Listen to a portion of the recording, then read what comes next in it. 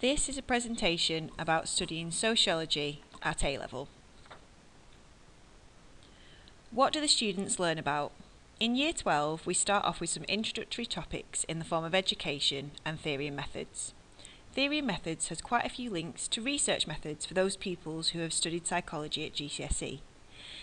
We then move on to beliefs in families and households. In Year 13, we look at crime and deviance, at which point we take the pupils on a school trip to Birmingham Crown Court. We also revisit theory and methods in more detail. How is it assessed? Students will sit 3 two-hour exams assessing all the material covered in Year 12 and Year 13. The exams are comprised of short answer and extended essay questions, and there is no coursework element to this qualification.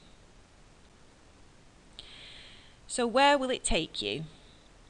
It serves as a great preparation for any degree level qualification.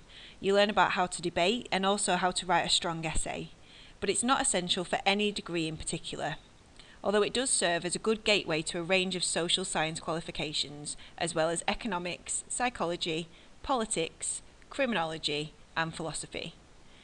People who study A-level sociology can go into careers such as policing, research, teaching, medicine, politics and civil service, as well as taking jobs in the service sector.